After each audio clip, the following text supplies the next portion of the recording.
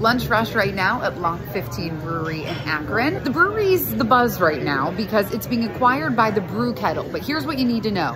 Nothing is gonna change. The food that you really like here with the creative executive chef, it's gonna stay the same. And the beers that bring you back, those are all gonna stay the same too. Breweries have had a tough time making ends meet. Drinking habits have changed since the pandemic. Folks aren't going out to eat as much. Profit margins have been down. By having more scale, we can pass on all those cost savings to Lock 15. So the acquiring by Brew Kettle is really gonna help Lock 15 do things a little bit better and stay open for the long haul. It would be real shame if one day we turned around and there wasn't those unique little finds that we have now.